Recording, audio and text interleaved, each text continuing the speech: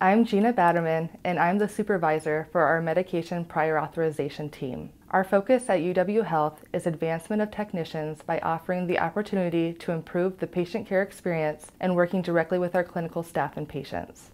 A unique role for technicians within UW Health Pharmacy is completing patients' medication histories. This is an advanced role in which technicians call patients that have upcoming appointments and review the patient medication list, assess medication adherence, and screen for vaccine and tobacco history. Our prior authorization program consists of 4 groups of technicians who are a critical part of the patient care team. All of these groups strive to find the best therapy option for our patients by navigating the insurance process on their behalf. My name is Renee Young, and I am a pharmacy technician at UW Health.